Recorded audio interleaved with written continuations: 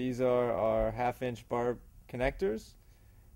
They work well for connecting sections of 1/2-inch tubing. They're inexpensive and simple to use, but they are not reusable like our 1/2-inch Permalock fittings. This is our 1/2-inch barb connector T.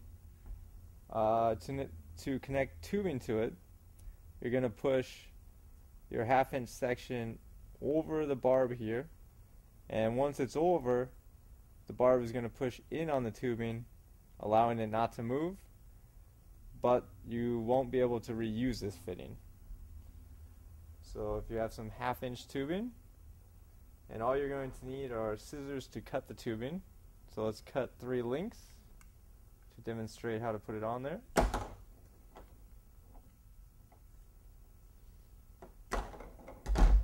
So we have our 3 sections of tubing. Going to take the 1/2-inch connector, push the tubing over. That's 1,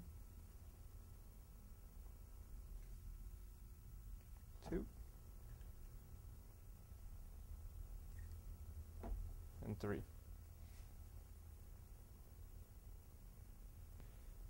So now that our tubing's on there, if you pull, you can see that the tubing is securely on the fitting and it will not come off.